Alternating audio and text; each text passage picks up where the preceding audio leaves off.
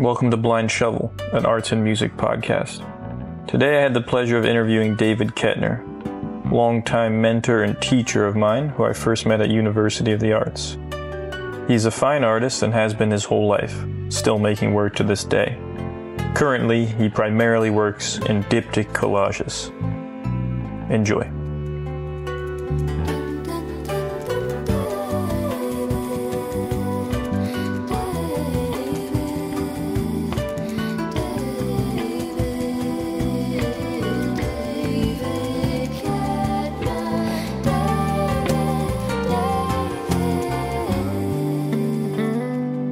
Hello, there you are. What's up? My other name is Susan, it looks like. I saw that. I was I don't concerned. know how to change that.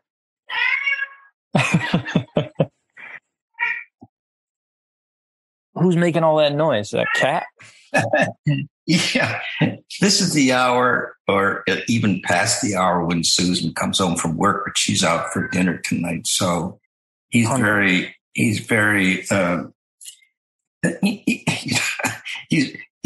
magnetized to her. Anyhow, he'll shut up in a little bit, I think. But basically, he's the noisiest cat we've ever had. You know, we've had a few over the years. How many cats do you have now? Well, we have two. And this is Silver, who's howling. Basically, he cries. Well, there's another sound. I know what that is. The land of sound. I have another Zoom meeting in the morning. Really? Or early morning, yeah. I do have a show coming up next fall, a kind of a retrospective. But what we're working on now is the publication of some of my collages. And for that publication, one of the people who's going to be writing about them is John Stesiger, who's a British collage artist who's extremely well known all around the world. And Yeah. I remember you telling me about this. yeah. And so, he's been supporting me. So anyhow, tomorrow morning, because London time is 4 hours earlier, Right, 4 or right. 5, depends on whether we're on daylight saving time. That's such a cute cat. So I'll be talking with him and the whatever the host of the sponsor of this publication. So we're in the midst of seeking funding now, which is really not my responsibility, but I have to participate in the information that's provided. Right. So what does it look like on the daily in terms of the art practice at this point? What does it look like in terms of my daily art practice? Okay. Yeah. Oh, that's a good opening question. Because I think about it. Yeah. I'm retired, so we start with that reality. Yeah. I'm home all the time, Mm-hmm. but I can't be in the studio all the time just because you run out of things to do. And what's most interesting to me is how much I can accomplish if you give me about 5 minutes. Mm. Years ago, back in the 70s, I heard on the radio at the time an interview with Warren Beatty, who, back then he was a big, sexy kind of star. Bonnie and Clyde and what was it, Shampoo maybe. Anyhow, do you know Warren Beatty at all? Or is that okay? Well, he was known for dating just about every starlet there was, and they were known for dating him. But anyhow, he was a very creative guy. He made movies. He starred in movies. He's still around. Anyhow, he said that he's good for about 3 minutes in the morning for creative work. And then he spends the rest of the time partying. That's a little bit like Mozart, actually. Yeah. If you believe what. So that's what you've been doing. No, I don't know how to party. I just, in fact, I don't like parties. So it suits me well that I'm retired and I live in the house. So back to the interest in what my studio activity is like on a routine basis. Now, and this was never the case in the past, possibly because I wasn't retired, possibly because the collages have evolved in terms of how many pieces have to come together before the image is done. So now it's basically two pieces have to come together. And that way for a kind of a long time, actually, if you think about time beyond 1 year. So it's been several years. In fact, when I look back to 2013, so that would be almost 10 years. Most of them were produced by 2 or 3 pieces. Before that, and when I say before that, we go back to about 1988, and that's when Emily was born. And when collage started for me. And in those collages, there's like hundreds and hundreds and hundreds of fragments. Right. I recall you used to collage your children's work. Yeah. Correct? Is that how it started?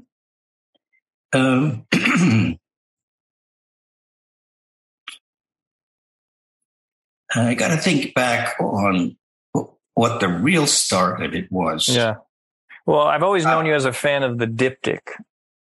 Yeah. Well, I'm still, that would still apply because most of these collages are in 2 parts. Right. And so, but, that's probably around the same time, 1988. I started putting canvases together.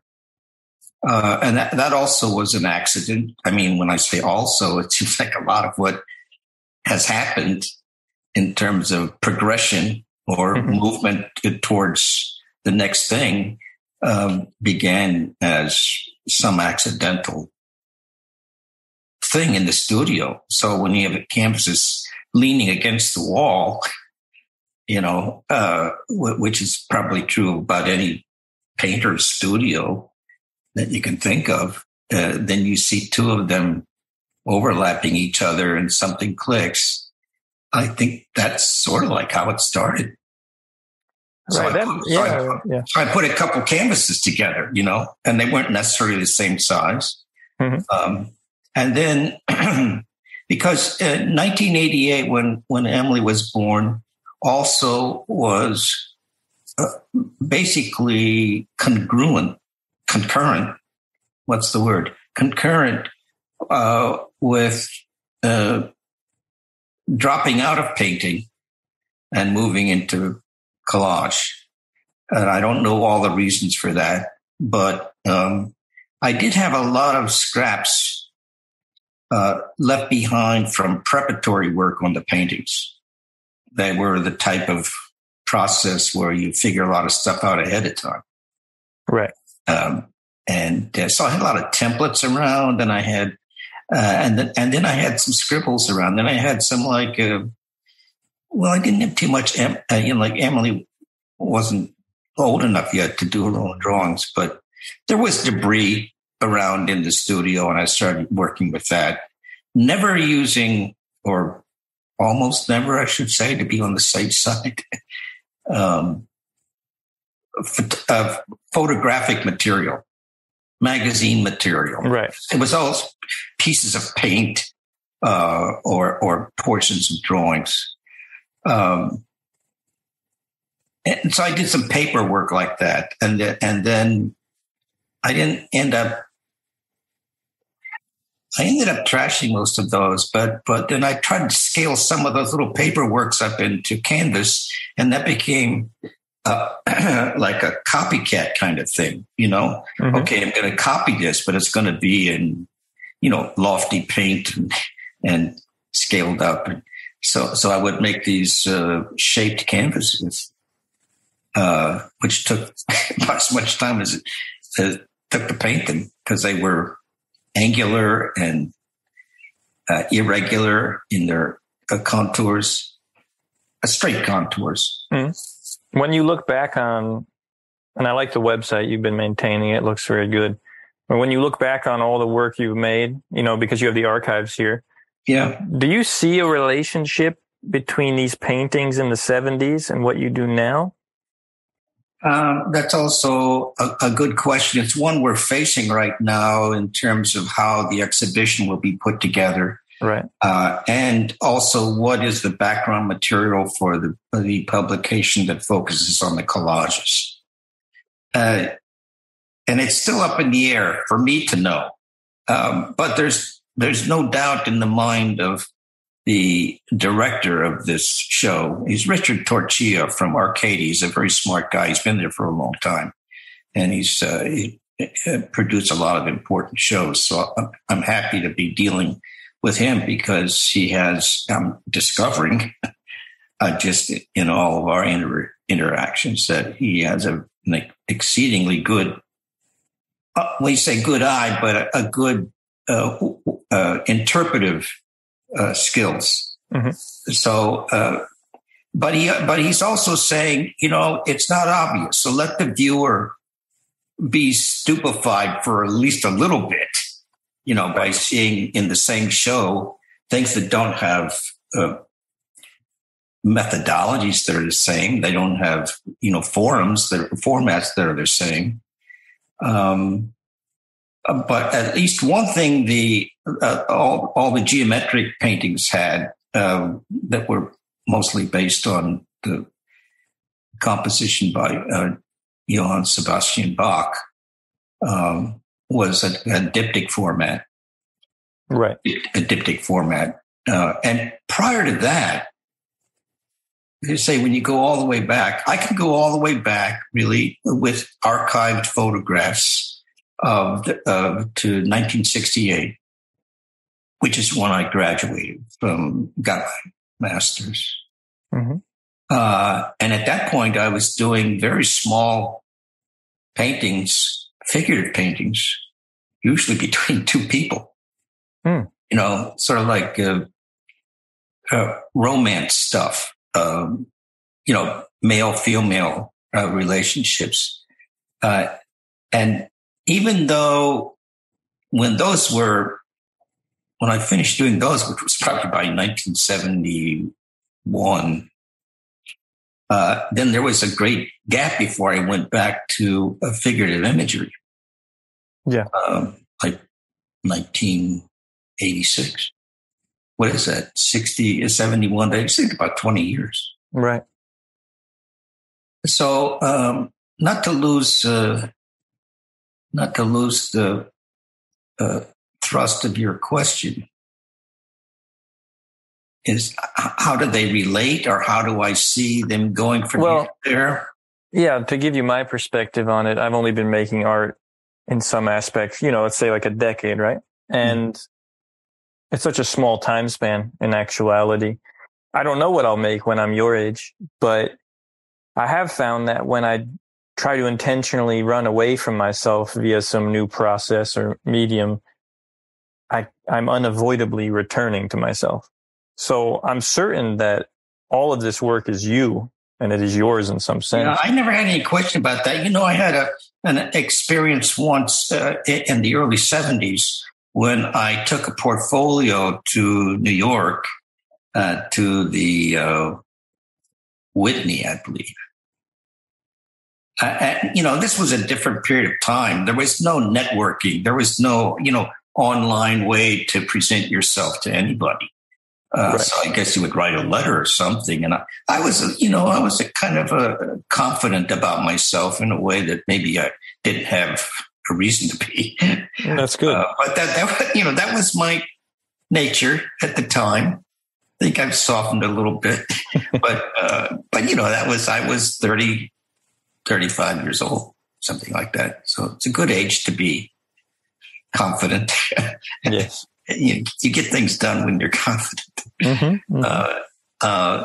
Anyhow, I took this portfolio and had three kinds of work in it. But in my mind, it was all my work. I felt. So I showed it to Marcia Tucker, rest in peace, because she wouldn't be alive today. She was director of drawings or something at Whitney. And she opened up the portfolio and she looked through it and she said, "These are all different." And I said, "No, they're not." I forget how the conversation evolved after that point, but she did say, "I'll give you a show of these portraits." Right. It was a big deal, to say she's going to give me a show. I mean, it was just 6 drawings. Those were my 6 self-portraits. Were you okay with showing those outside of the rest of the work that you did? Yeah. No, I didn't think, I understood. Yeah. And also they were the best. Well, let's see, what did I show her? I showed her the early Halo drawings too. I don't know if you know those, but they're on the website. Very systematic drawings taking place inside circles. Mm-hmm. And then I showed her these oil pastel quick sketches of Western landscapes.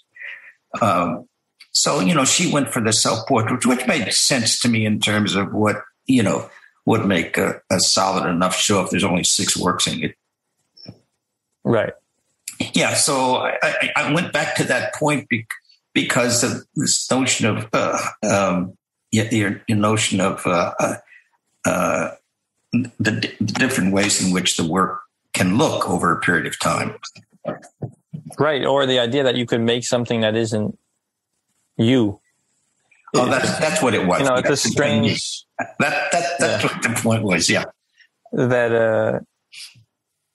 I think it's a beautiful idea, but it's almost like inescapable. You can't get away from it. It can look different visually, but it's interesting to me that you would be referencing Johann Sebastian Bach and then also using your children's drawings when they're very young as a kind of structure.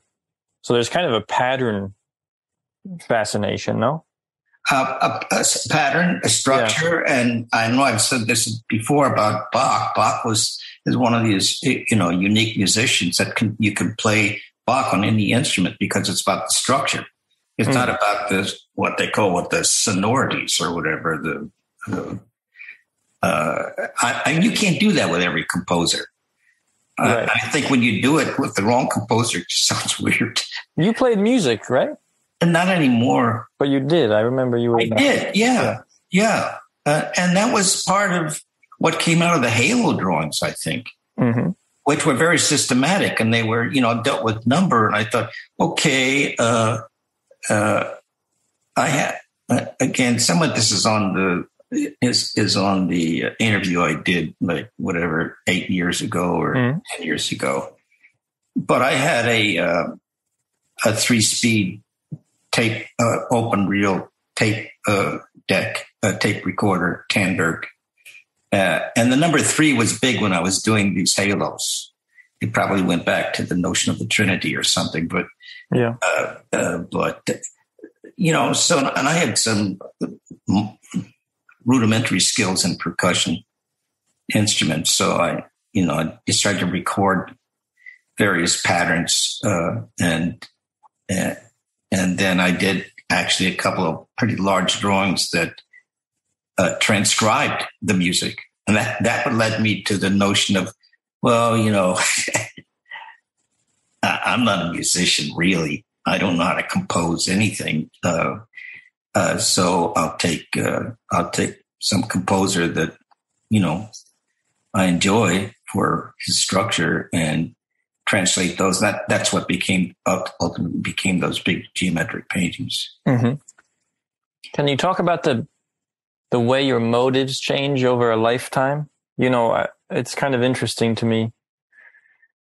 Yeah. Again, and by the way, I have no doubt that you'll be doing art for the rest of your life. Oh yeah, absolutely. I'm sure you don't have any questions about that, but sometimes a person does, and there's so many people that haven't. The percentage of students I've had right over the 40 years, or just take 1 year if you want. Yeah, very low. Right. And, that's not threatening or anything. I mean, we got plenty of artists in the world. We got too many. Well, we have too many that promote themselves as such. Yeah. I mean, that's what I'm getting at is like maybe in college, the person's motive is, well, maybe they have a low GPA in high school and they just want to be cool and they want to fuck and they want to drink and they want to be able to pass a class without even really doing anything, which is my experience of UArts, but it is not my personal experience. But you know a lot of people that you had that opinion about. But you said you're excited for this show. I'm not trying to be morbid, but like there might be a true liberation that occurs later in life where it's not about that. It's genuinely about the work. It's not about the careerism where it'll get you in 20 years. It's about right now. And how do you think about that? Yeah. Well, I have a very slim resume in that way. In what sense? Well, how many shows have I had? And how many of them have been in galleries? Right.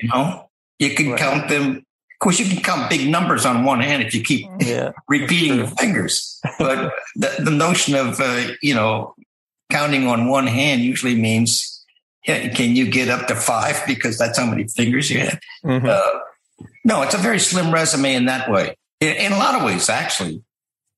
Right. Especially since we're looking at 50 years. Mm-hmm. So I can be excited about this show now, can't I? No, yeah, exactly.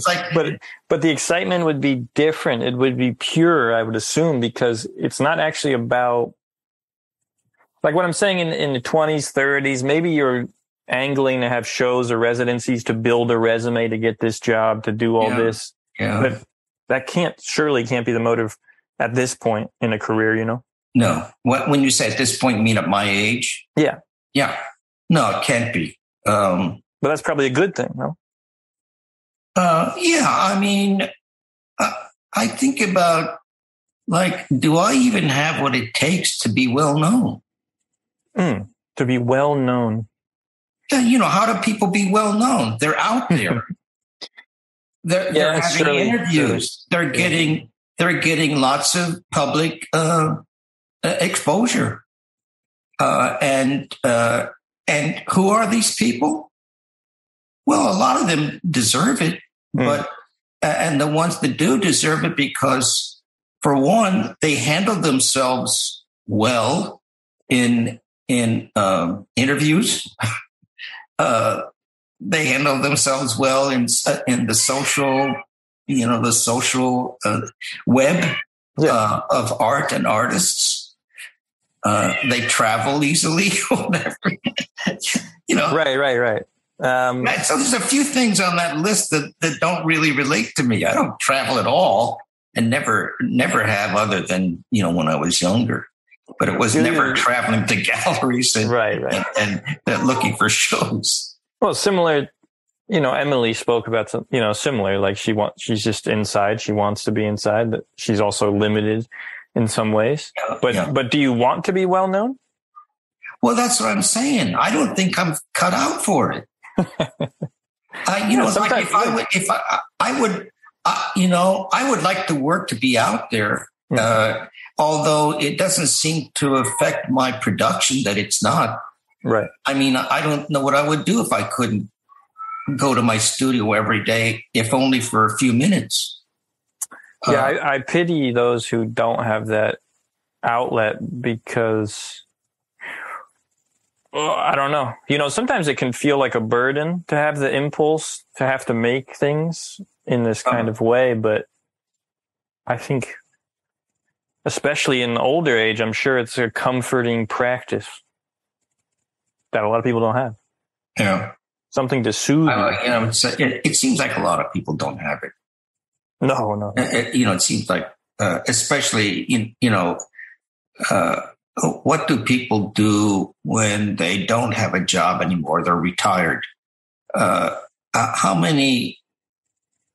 What's the percentage? I don't know if there's statistics out there that people just stop kind of. Yeah. They don't know what to do anymore, so they go to casinos. Have you ever had a major block, like I'm talking like a writer's block of 6 months, a year, something like this? No. You don't seem to struggle with that. You're prolific. I wouldn't call, I would, prolific is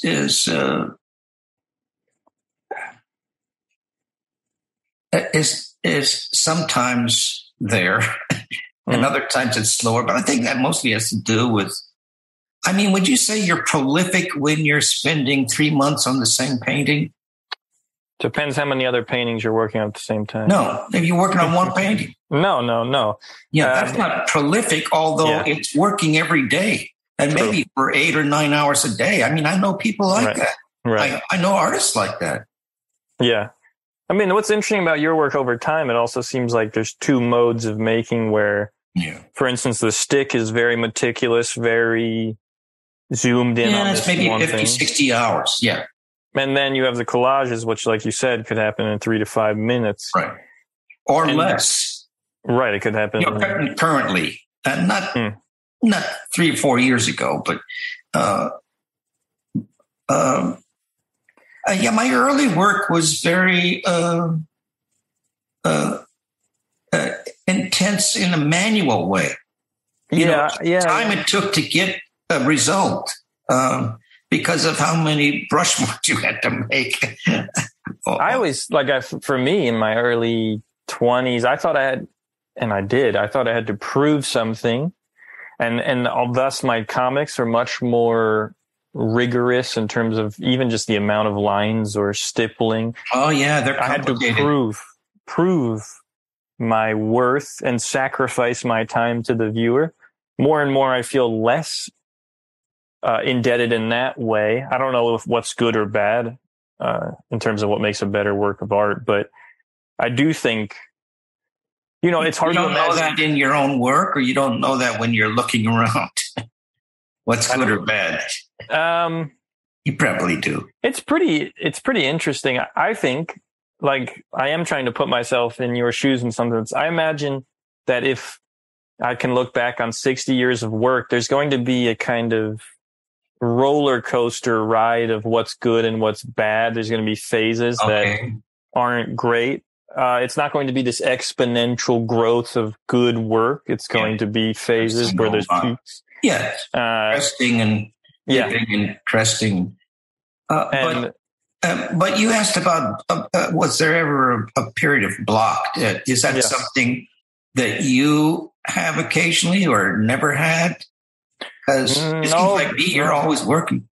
No, because I think there's just I have many outlets. So I have too many ideas. I'm not cursed with the lack of ideas. Some people, and that can be a problem, having too many ideas, but no, in the most negative sense, I'm haunted by the impulse to make. I don't think it has to be negative. I think if you're given a certain skill set and power, you have to use it.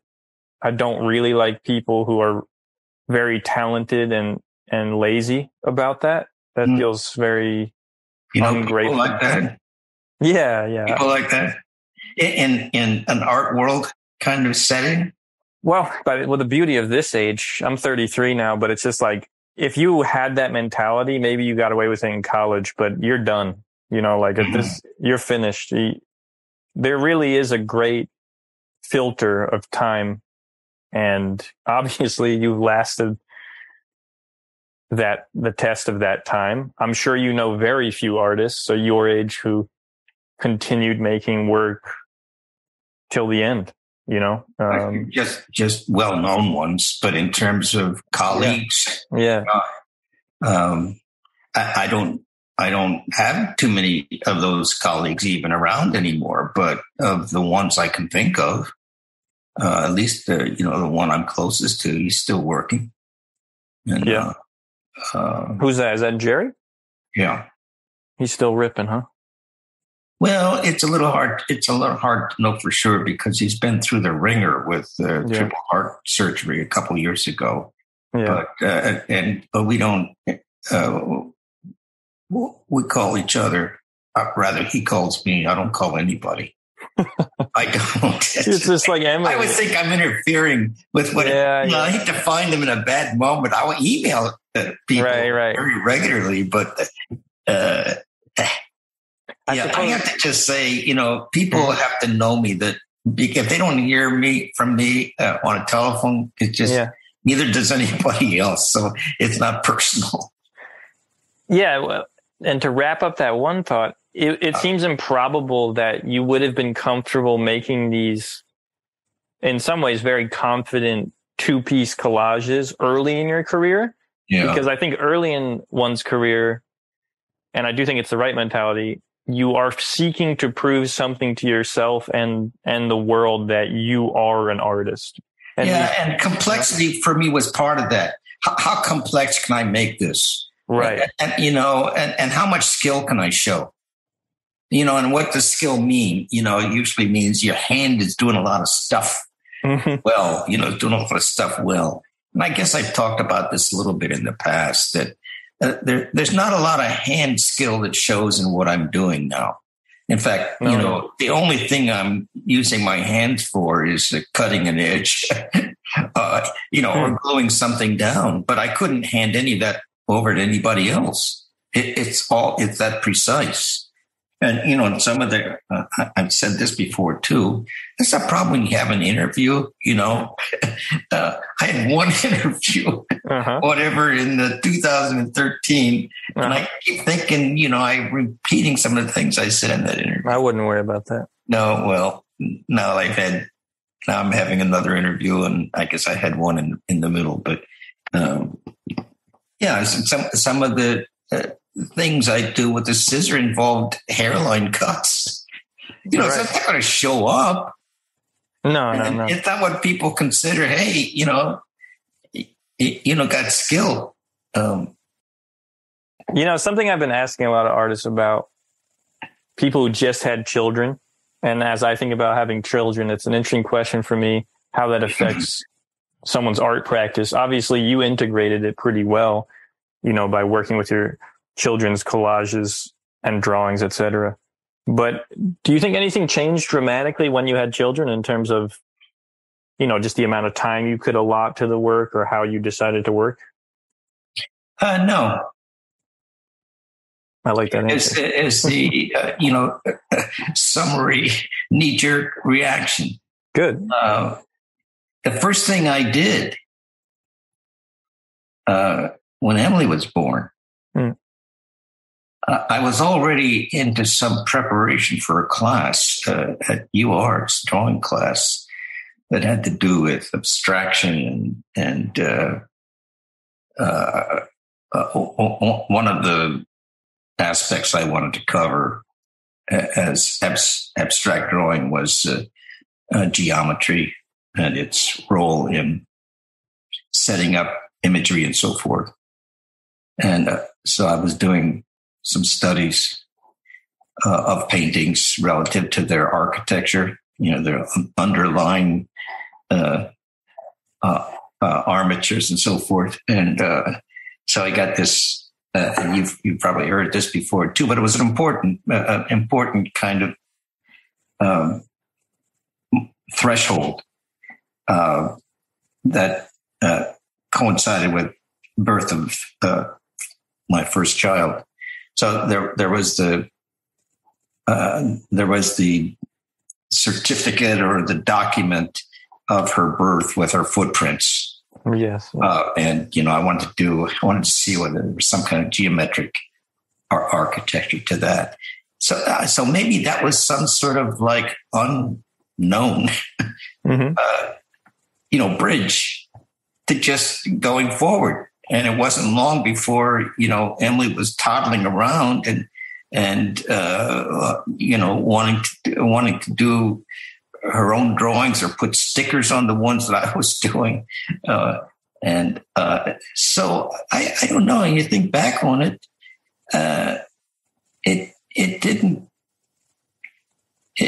have any impact on the time or the focus. And I don't know. I mean, I have this friend out in California now, who Emily knows too, Daniel Gerwin, who, while you were a student, I think he taught a couple courses in our program. And then, he's an artist, and he was married, moved out to California, and had two boys within a short period of time. And he's now spending a lot of time writing and also writing about and exploring sort of statistics and interviews with artists who have children. Really? Yeah. Oh, I got to talk to him. Yeah, I find that. Talk to him. It's Daniel Gerwin is his name. Gerwin.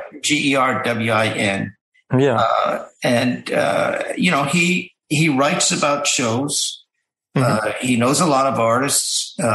He's done some research. Research. Oh, I remember him. He did like the Giotto-inspired boats, I think. Yeah, he's doing something quite different now, but it's all been influenced by his children. He's a good dude. I like that guy. I'll talk to him. So he may have even set up some shows. Now, I think he has an article or something. I didn't read it, but and he bought one of the when he was in Philadelphia and was still teaching together. He bought one of my collages that was based on all the children's scraps. So he had some kind of interest in that even before maybe it hit him. In his own way. Right.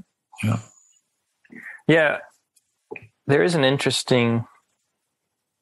I mean, you use a lot of source material from kids' books, coloring books. You said that you exclusively avoid photographs, right? Right. Do you know why that is? Well, for one thing, a lot of collage production is based on magazines and, of course, National Geographic. Yeah, it's very mundane. And I don't, my cyber friend, John Steziker, is known for his collages of photographs. And so, I'm not poised against it or anything, but I was always interested in this sort of, flesh and bones of art marks, right. What these art marks look like. And so these collages always came out of, maybe the early ones had some kind of regular studio debris that could be clippings or Xeroxes or something, but I wouldn't be against moving outside of the sphere, but I do want to be careful about what the materiality of the image is, and I appreciate it. I prefer it. In respect to the content, I like the strangely perverse ones. The one I own is fairly perverse. Yeah, right. Do you think in any sense that these works tell you something about yourself while you're making them? No. Well, not in that sense. In fact, I don't show a lot of the ones that have an edge to them like that. And I'm not doing as many as I was for a couple of years running. Yeah. And I mostly thought they were funny. They are funny. Or they were a combination of creepy and cute. Which, you couldn't have one emotional feeling about them. Yeah, I'm looking at some of them. And it's funny because, it's a pretty sensitive culture we live in now. Exactly. It's very easy to offend somebody. Yeah. And it's also very tempting for a viewer to treat artwork psychologically. Like, who is this behind the scene? Yeah, which is a mistake, I think. It is a mistake, although, I have to recall that when I was in graduate school, I was probably trying to hide it a bit, but I was doing autobiographical narratives. Yeah. And then that became of very little interest to me. And it's like, I don't want to hear my own voice. It's sort of like, I don't trust my own voice or my own ability to think up stuff based on my experience. I recall watching this interview, and he's a funny example of Balthus, and they're kind of talking to him about, they're trying to reduce him down psychologically, basically calling him a pervert. You know, his paintings are pretty, one-to-one. And but he himself, and maybe he's being convenient, is just kind of like, I don't really go in for this whole psychological reduction of the work. On top of that, now we have political reduction of the work. Yeah. So it's, I believe it stems from a kind of an empowered group of idiots who went to liberal arts school and art school, who sincerely don't know how to grasp the way one looks at art, and they want to reduce it to metrics that are almost measurable in very literal ways. You know? I think that's how we think we understand a lot of things. Is we have to somehow reduce it first to some simple concepts. It's interesting that that neither in this book nor in the little show I had in London that the curatorial approach was these could upset people. In other words, they were. I won't pick this one because it's a little too sensitive to the culture, to the not client necessarily, but to the culture. I don't want to have to deal with that as the sponsor of this show or of this book. And so that didn't have too much an effect on me, I think, of moving away from them. But, I would send, let's say, some of these pieces to, a friend, artist friend I grew up with, went to school with and so forth, who basically was known for rather edgy paintings. And I would say, I could send these to him because he could joke around and say, the police are going to be at your house. Right. Asking questions. He knew what the sort of knee-jerk reaction to these things could be.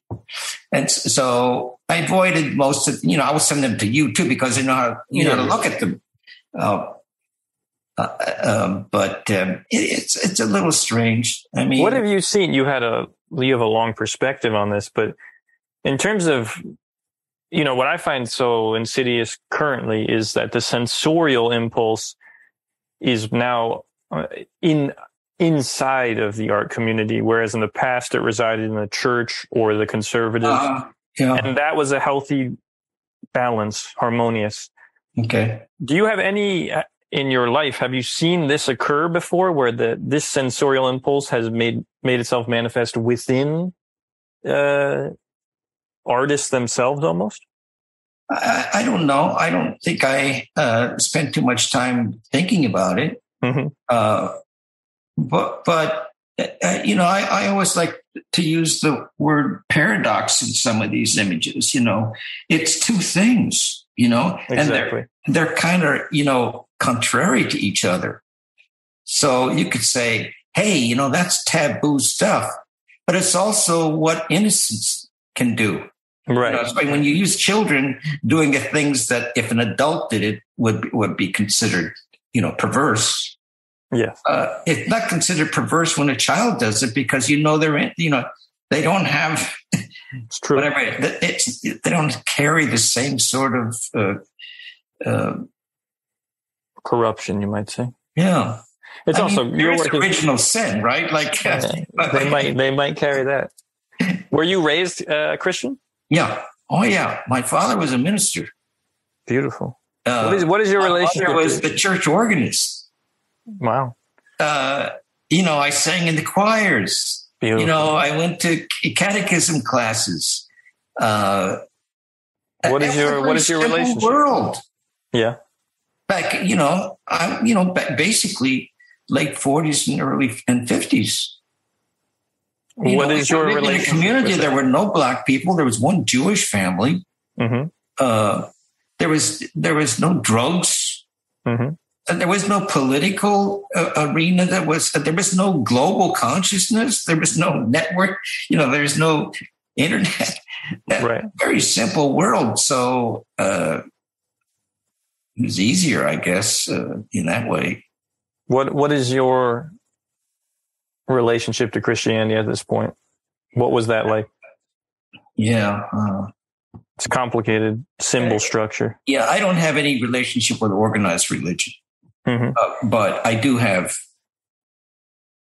I can't shake the things I grew to believe in, not because of church, but because of further beyond the sort of teenage family world was more reading, and the reading was more widespread,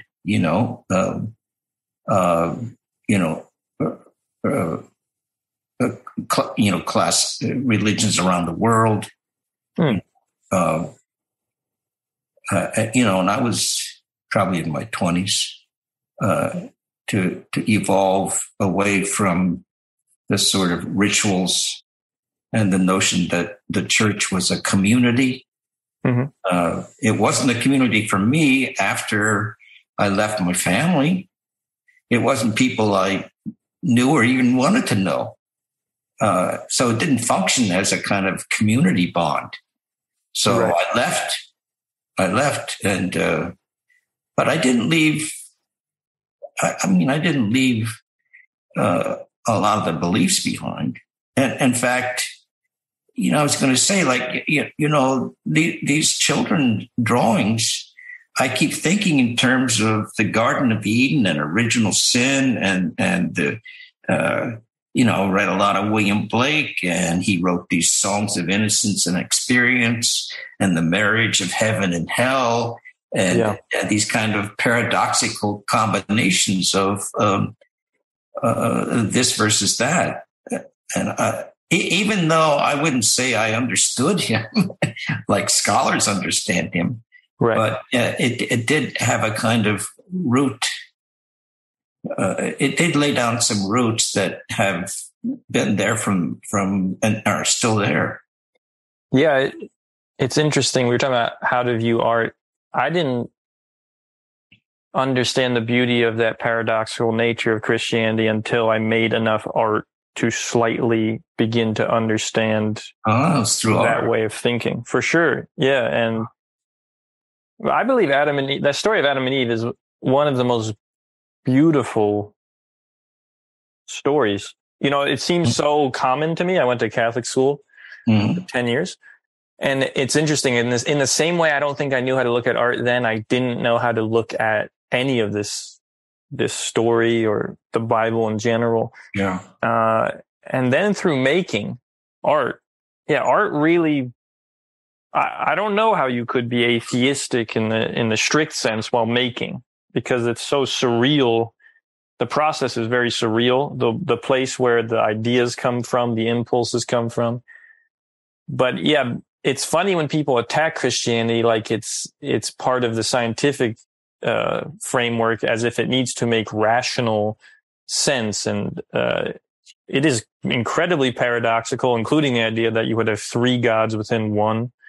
I see it as more and more beautiful every day. That doesn't mean I'm interested in evangelizing or even understanding some of it. Like, I don't even claim to understand it in any strict sense. It's more like I look at it the way I would look at art now.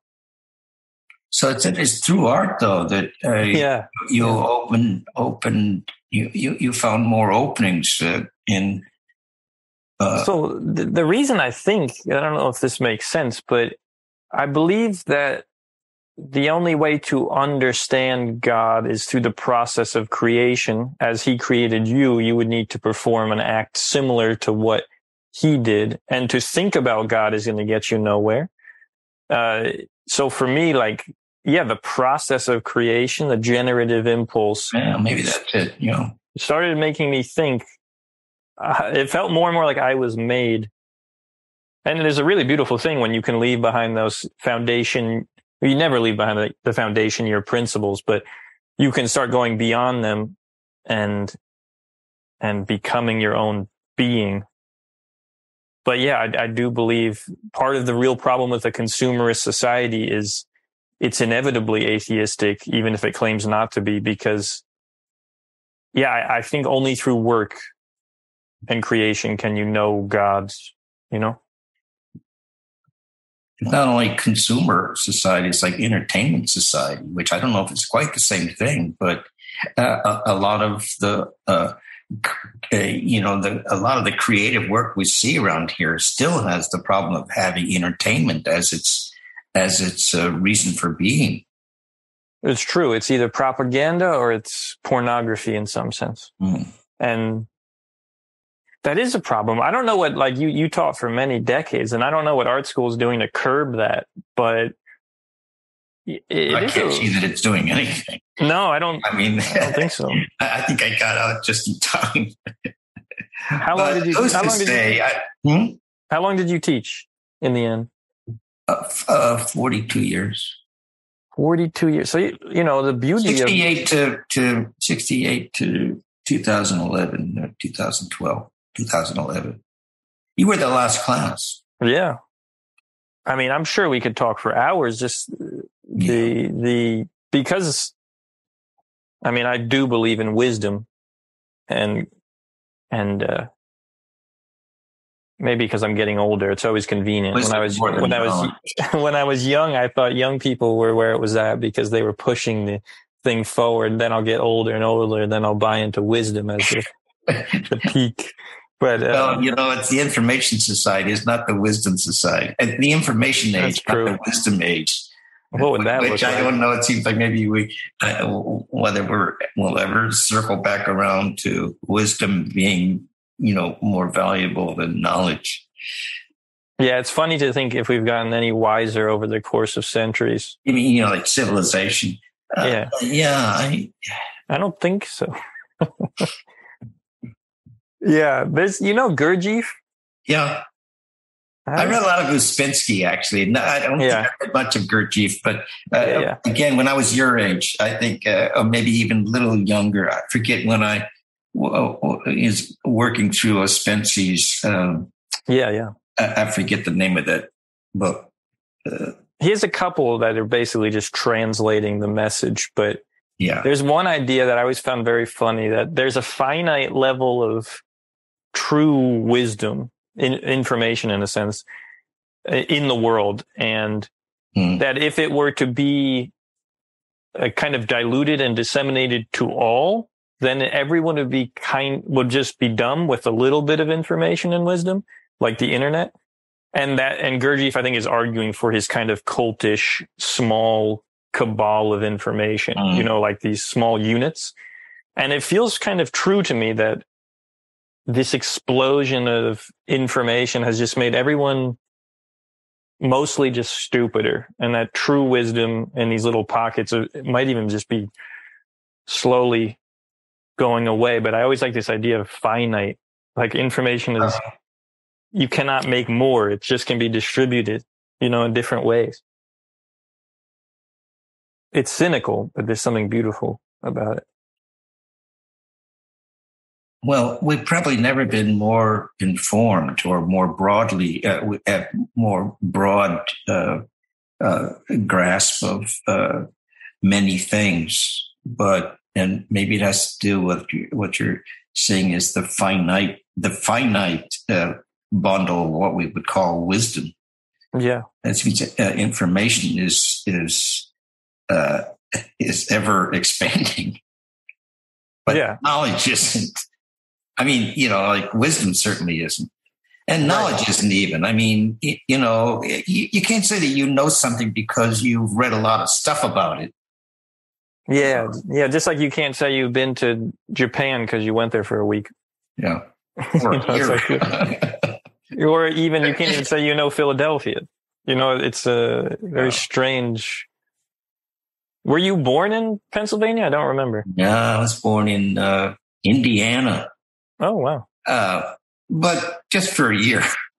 1 year. As a baby when we moved to Ohio. And then in Ohio, we moved to Iowa. Wow. A very kind of, perimeters there of pure Midwest, and then Michigan. And then I went to graduate school in Indiana, but it was not Midwest. It was not Midwest culture. It was the University of in Indiana, and it was a very not cosmopolitan, but it was a university town. Right. And they also have a town like that, I think, in Iowa, which is also based. It was at Ames, Iowa, where the university is. I'm not sure. But I mean, Iowa is. They have the opening. What's it called? The first primaries there for, and it seems like that's supposed to set some kind of thing in motion in Iowa. Yeah. I think they're trying to work on that, but it's just been a tradition that probably happened accidentally, and just hang in there because it was easy to keep repeating that. But the country is divided, and the division now seems to be not so much geographical, although it looks that way a lot when you look at what part of the map is red and what part of it's blue. But let's avoid the. Yeah, we can go into that trap.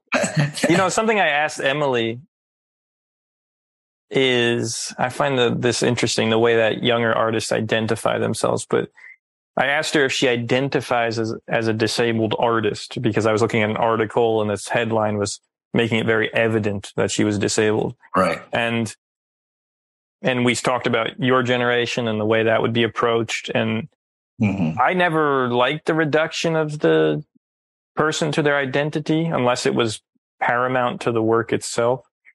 But here, do you identify as such? I assume you don't. No, you're just an artist. In fact, I don't like, woman artist, male artist. I don't like those kind of things. In fact, I don't like to see resumes. True. When you look at an artist's, work, I don't like to see resumes, because you can really shape those in a way that that people are supposed to pay. Supposed to use that as a way of whether the work is they're feeling the work or not. Right. I like to keep the artist out of it, actually. I mean, you can read nice biographies and so forth. And, of course, everybody knows, Vincent van Gogh's, a story. And that could be a large part of what the attraction is. But it's certainly, you don't have to know any of that to realize the virtues in his work. Yes. And Picasso wasn't supposed to be such a nice guy. Yeah, I love how they try to moralize that. I mean, it's just some people won't go to a movie because the actor in it, was right. racist or something. Yeah, it's a weird form it's of hard not to have that stuff affect you, since it's so saturated in the media. Right. Well, that's what I find. I don't look at the work and go, "Oh, this guy's in a wheelchair." Yeah. There's no. Well, I think you can make work about that. You can. Emily's doing in a very smart and subtle way. I hope it's smart, and I hope it doesn't just say she's talking about her own life. I don't think she is. We talked about it, and I think. Yeah. I think it's a culture. It's a cultural. I think she sees a cultural issue. Yeah, involved in how people are, relate to each other. Yeah, and what they use as some basis for wanting to connect or wanting to, disconnect. Right. But I've never applied for disabled grants or anything like that, and apparently, I could probably get some. Right. Yeah, it's interesting to hear the different mentalities on that. It's like, of course, you don't want to be given a show like this is the disabled people show, and you're one of the 10 disabled people we found. Yeah. This is how I feel about the woman artist thing. It's like here's a museum exhibition of 100 women. I mean, this seems to be backwards. Well, I'm trying to make up for prejudices in the past. I understand that, but I get the motive, but.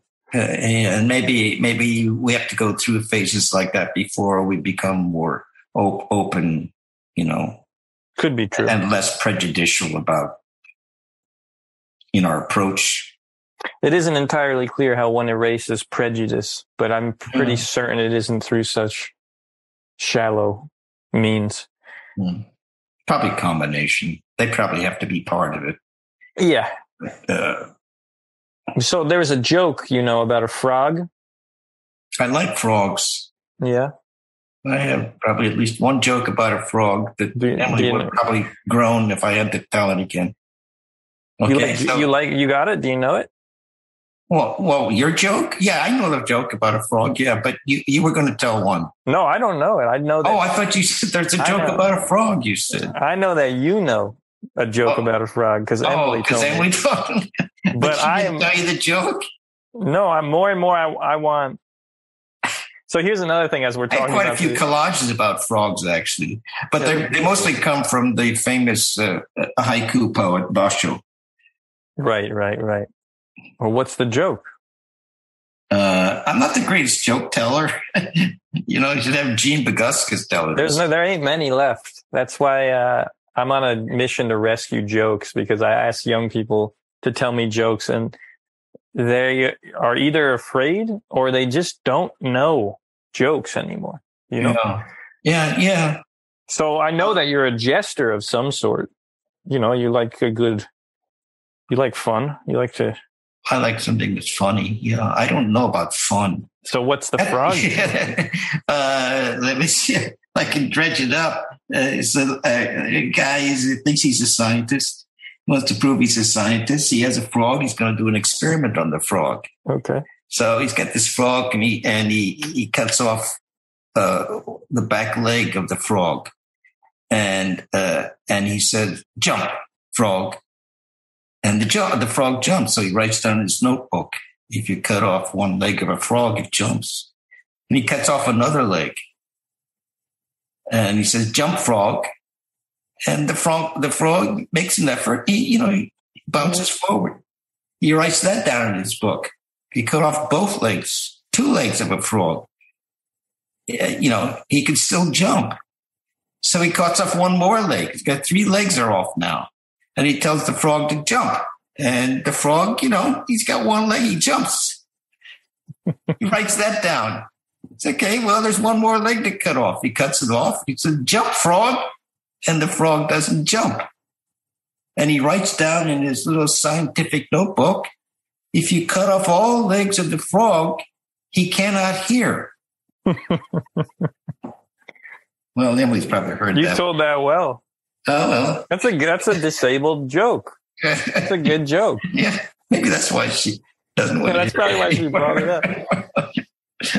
Well, there's a lot to that joke, actually. Thank you for that joke. Okay. Yeah, I'm speechless after that. Yeah. Well, so you brought up the frog because Emily brought it up. She brought up that you would tell me a joke about a legless frog, and that's the exact joke. I must have at least another joke somewhere, but it won't be about a frog. I mean, I'm all ears. Yeah. Well, there's something tranquil about frogs despite their reptilian nature, which is an interesting paradox, actually. I don't know how you feel about snakes, but I don't like them.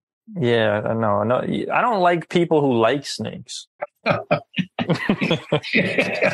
I don't trust them. Yeah, I didn't know the person personally, but he was a roommate of my younger brother back at Harvard, and he kept a big snake, in a glass whatever thing, and fed it mice or whatever. No, and I don't know if that goes back to the Garden of Eden or not, but, I think it might. But I also don't think you need that story to feel that a suspicion towards snakes and a complete, camaraderie with frogs. Frogs are just very... Yeah. I don't know what it is. What it is, but I've never thought much about it. They're beautiful. I think they look funny. and when they're drawn, they have a way of looking particularly funny in a drawing. So what do you have planned beyond this show? It's interesting, the whole notion of planning. Maybe I could have responded to this a little better earlier on when you were asking about studio activity. And also something you said about you think you have too many, one of the things you feel maybe a problem in your own mind is that you have too many ideas. Yeah. And I have to be grateful that I don't think I have any. I don't go into my studio with an idea. I just go in my studio and I make sure there's a lot of stuff left lying around. These coloring books that I work with are really scrappy, and they're stacked in several stacks. They're probably at least a foot high. And then there's a pile of collage scraps that are already out of the book. And they're random, really. They're torn, they're cut, they fell out, whatever. And one of the things that's happening, I would say pretty regularly now in the studio as far as routine activity is I go up there and sometimes I just think I'm going to bed, but I have to pass the studio. The elevator goes up and it ends up in the studio. And then I have to, go down the hall to the bedroom in the front of the house. And so, so I feel like I'm emptied out, watched too much Netflix or something, or whatever, just basically tired. But I often will pause get off the elevator. Maybe I'll put the studio light on just so I can see my way around. Go over to what's sort of hanging out there on the small work table, and I spot something. I spot something else, and I put them together. And I say, okay, adjust. That looks potential. And then I'll go to bed.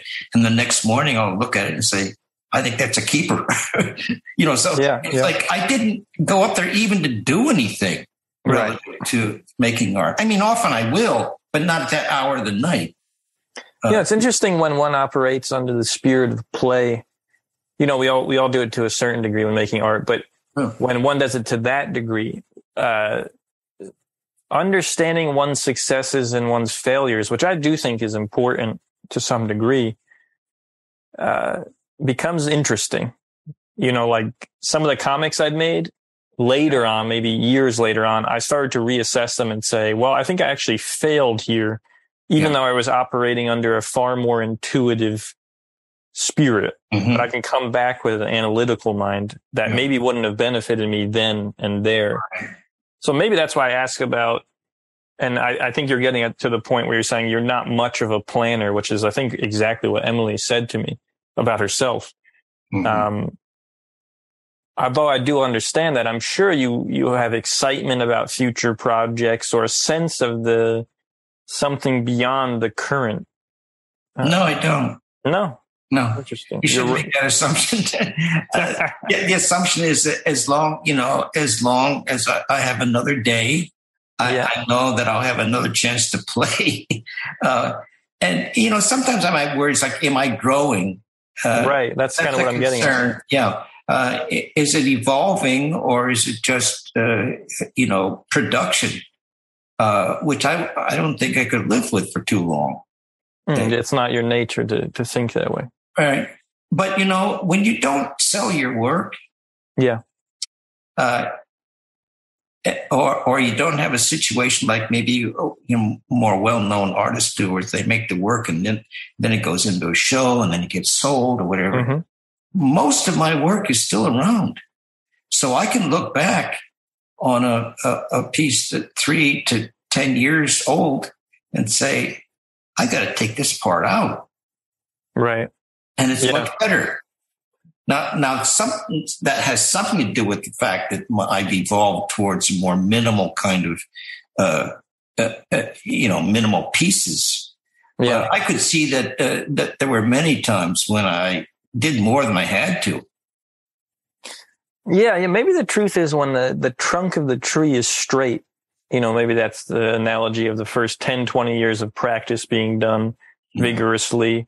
Then whatever comes off of that, whichever way it wants to grow in the latter stages, that just, maybe there needs to be less of a concern with, am I growing or am I growing in the right direction, and simply reaping what you've sown, Yeah.